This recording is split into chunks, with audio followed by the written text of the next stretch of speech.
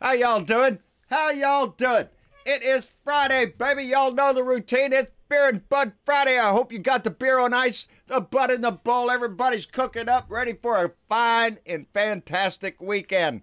And we have reason to enjoy our nice cold beer today. Let me catch up with y'all. I'm sure y'all already got started. This beer is brought to you by Jorge Tire Biter of the beautiful Tire Biter Ranch up in Burnett, Texas. Conveniently located 5 miles at the end of a dirt road out of town. Woo! A nice Dos Equis. And baby, it is hot down here in South Texas. I'm waiting on that first cold front.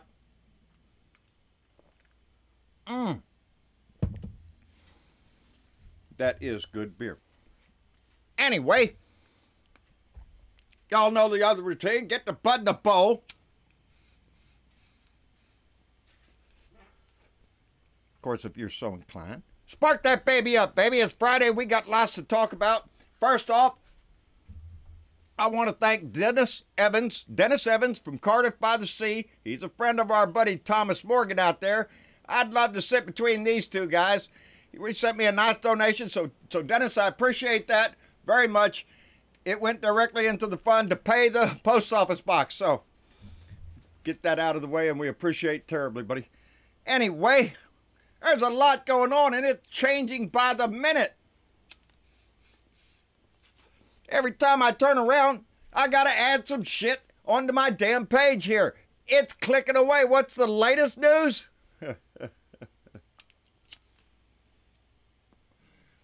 Well, the latest news is Secretary Pompeo has been subpoenaed. That's right. The Secretary of State has been subpoenaed by Congress. They want to have a little talk with him.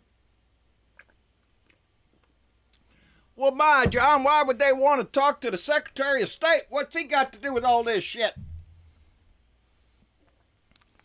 Well, in my book, he's one of the co-conspirators. That's what we got going on here. You know, we got this phone call that Donnie made to the president of the Ukraine. You know, congratulate him and give the opportunity for the Ukrainian president there to kiss up to Donnie's ass as much as he could to try to get the weapons they need to defend themselves from Russia. Now, mind you, ain't it pitiful that the man feels like he's got to kiss his butt just to get the things that our Congress had already approved, but that's another thing. It's not important in Donnie's world. Donnie decides who gets it and when they get it. And that's what Donnie was doing. Donnie was trying to get a little quid pro quo. Look, you want these weapons here? Well, you're going to have to do a little something here for me. You know, I just want you to do me a favor. And that is to interfere in the elections of 2020. Just like the Russians. Are you shitting me? Yes, it's the same damn thing. All over again, except this time, baby. This time, Johnny pointed it out himself, baby. He let the transcript out there of what they wanted the transcript to look like. That's what we see. It's not the total transcript because it has to do with other things besides just the quid pro quo for some weapons here. Give me a little dirt on my opponent there. You know, Biden's, who's already been investigated and ain't found shit.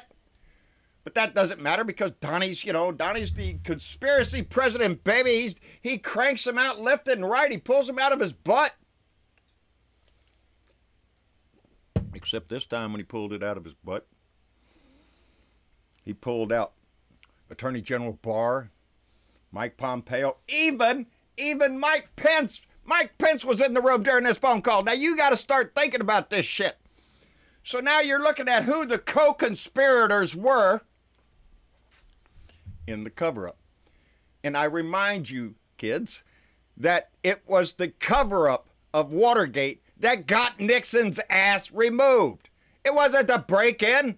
That could have handled that, but it was the cover-up, baby. It was the attempt to obstruct justice is what got Nixon done. And it's going to happen again, baby, because Donnie's too stupid to understand that when he opens his mouth, people are actually listening to him. So we know Mike Pence is involved. If Mike Pence is involved in this, along with Attorney General Barr, Ross, the Commerce Secretary, what the hell's he doing in this shit? Who else? We got there, we got Rudy Giuliani. Hey, the clown that says, hey, the State Department sent me to do this. Yeah, we're going to find out about that, Rudy. We have all these players in this conspiracy to hide the evidence of an injustice, of an abuse of presidential power, which evidently more than 12 people knew about. Hell, they're saying that even now, there was people in the White House talking about it a week before they got the IG report. Geez, somebody snitching on somebody in the White House there, baby? Somebody running over there telling what's up over there? Yeah, who did that? Oh, yeah, it was Nunes. Yeah, Devin Nunes's cow. Anyway, we got the report, baby. And all these people knew that the words coming out of that man's mouth on that phone were a problem. So they had to conspire to remove them from the usual server they were on to a secret server that they had hit. What? Wait a minute! A secret server? Wait a minute! Back up the bus! Wasn't it not long ago that the Republicans, when they were in grand pursuit of Hillary Clinton's emails, and the server declared on the House floor that to have a secret server is a criminal act? That's what the Republicans were saying. That's what they said then. So if it was true then, having a secret server with information that you're trying to hide, well, that's a criminal act. That's what the Republicans said. And now we heard that Moscow, baby, they're worried that other conversations with Putin might be released. Yeah, I bet your ass is worried. I bet you Donnie's ass is worried. Because if this conversation is on that server, well, there might be other information, other calls that Donnie might have sucked up to or sold national secrets or made a deal with other foreign leaders. Maybe Slice and Dice got a little deal on that Khashoggi thing. Don't worry about it. We're going to take care of it. He's a mob boss, baby. He's nothing but a criminal con man, thief, liar, a piece of shit, which I have been calling him ever since it started, and now we see exactly that. That's what he is. A steaming pile of lying, stinking crap. And we have fought long and hard to remove his ass for the disgrace that he brings into our house every day. The lies that just continually spew and spew. It's a wild mess, baby. But they hid that transcript, the true transcript, the recording, because they knew. They knew. It was a crime, baby. So now we're faced with what are we going to do? Well, I'm glad to see a good start as a subpoena for Pompeo because I think Barr needs one. I think Rudy Giuliani needs to get his makeup on, put his clown feet on, and get his laughing ass over there in front of the house too, baby. Let's get all these people. Let's get Mike Pence. He was in the room listening to the conversation. Let's subpoena the vice president. Get his ass in there, baby. And anybody else that was in that room when that phone call was made. And who gave the authority to move that information from the server it was normally stored on, because they only hide that stuff if it concerns, military operations, covert operations, intelligence sources, if it has something to do with national security. But none of that is happening here. What we have is the president trying to weasel around the same way he did in Russia, baby. Let's make a deal. Let's get this guy, Biden. Yeah, get me some information on Biden. Get me some information on Hillary. Get me information on anybody.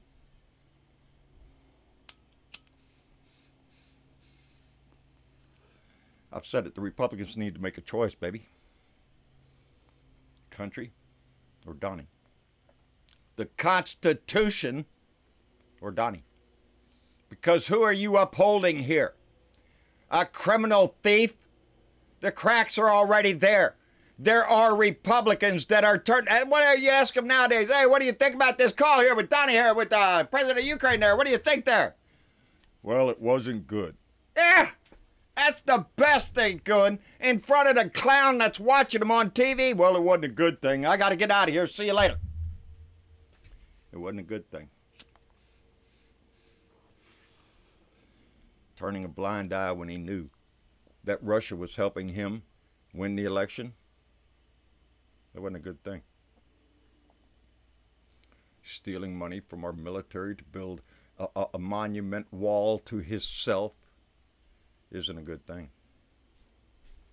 Calling Nazis good people. Not a good thing, baby. We're faced every day with things that are not good, that this president does, says, commands to be done, and those around him are complicit. Donnie stands up there and demands to know who talked to the whistleblowers, baby. By the end of this, Donnie, all of them are. All of them are going to turn into it. It's the only way out. Don't you understand? That's what brought these people to the Senate in Nixon's term. It's because they realized that Nixon was going down, baby. The ship is sinking. They're trying to save themselves. Go in front of the Senate and admit what they knew. It's the only way out, baby. You want to save your career. You want to save all that nice service that you've given to your country. Yeah, well, then you better stick deep down and squeeze out that last ounce of patriotism that Donnie hasn't pissed on that's inside your soul. And turn up, baby. Get with the program. The man's going down. He's going to sink this whole ship. And he'd blow a hole in this guy. He'd take us to war to try to get this shit out of his hair. Ain't going to happen, baby. Ain't going to happen. You know, there's a story in there I seen. I haven't read it yet, but the headline was that the NRA knew. The NRA, the National Russian Alliance, knew that the Russians were using them to get to Donnie with the money, baby. The NRA knew it. You know, when we start digging back through everything we've gone through, every stinking story, this is 3 years almost. I started right here in this chair, baby. Didn't have a beard back then. I started right here, voicing my concern, baby. I was outraged the day he was elected because, as most of us knew, because the popular vote told me so, most of us in this country knew what kind of man he was and what he was capable of doing. And we were right, baby. So every one of you standing up in this fight, baby, take a little pride today. Because this fight, baby, that we've been in, we've been persistent, we've been consistent, we wanted results, and we're finally going to get them, baby. Good cold beer. It's Friday, baby. I had a great meeting last night with our Blue Dot family. We're going to have another one Sunday night. I hope you come along to join us and join in the conversation, and because things are gonna flow very fast now. We're gonna start seeing subpoenas fly. We're gonna start seeing more people come in front of the House to give their story, and that's where it's gonna all start falling apart. Somebody, a John Dean in Donnie's White House, is gonna come forward and say, yes, there's a cancer. It's a disgusting cancer. It's a big fat piece of cancer walking around the Oval Office. And it's malignant on the presidency. It's malignant on our way of living. It's malignant to our values, our Constitution, his crud, the Trump name that means it's synonymous with Trump, with shit, with crap, with lying, with cheating. That's all he's ever been known for. Russia's bailed his ass out. Saudi Arabia's bailed his ass out. Everybody's bailed his ass out all his life. His daddy bailed him out. His family has disgraced his ass. They're thieves. They're thieves in our house. Hey, what is it we used to do to guys to commit treason? You know, back in the old days, they used to commit treason. We had an answer for that. Get that disgusting man out of our house. It's the #1 priority that we all have in our life. You got to make a living. You got to pay the bills. You got to cook dinner. But in the big picture, baby, he is the evilest thing this country has ever seen. He is the worst enemy this country has ever seen. And as guardians of liberty, baby, it's our job to do that. So stay after it. Stay informed. You're going to get a good chuckle out of most of what we see coming on. And it's going to be a disgrace to watch any Republican still hold on to this disgusting, treasonous, traitorous, lying, draft-dodging coward piece of shit. Anyway, like, share, subscribe. John Brittleville, Blue Dot in Texas. I want to thank all our Patreon members, those that support the show through PayPal and through the mail, and to send the donations and the gifts that warm our heart. We appreciate it so much. Dennis Evans, thank you very much, bub. We appreciate that. I wish I could sit there next to you and watch Thomas as he's painting. But he does that when I'm ranting, so. I just have to do a rant while he paints in the back. I love it. Anyway, John Brittleville on Facebook, John Brittleville on Liker, John Brittleville all over the damn place. On Twitter, at Blue Dot in Texas. Go by the family's page on Facebook, John Brittleville Speaks, Blue Dot Family. Join the family, get in the conversation, baby. It's growing every day, and it's getting more important every day that you're involved. Meet a friend, get involved. Anyway, it's Friday, baby. Spark it up, get the beer. We'll see y'all on Sunday night. Bye now.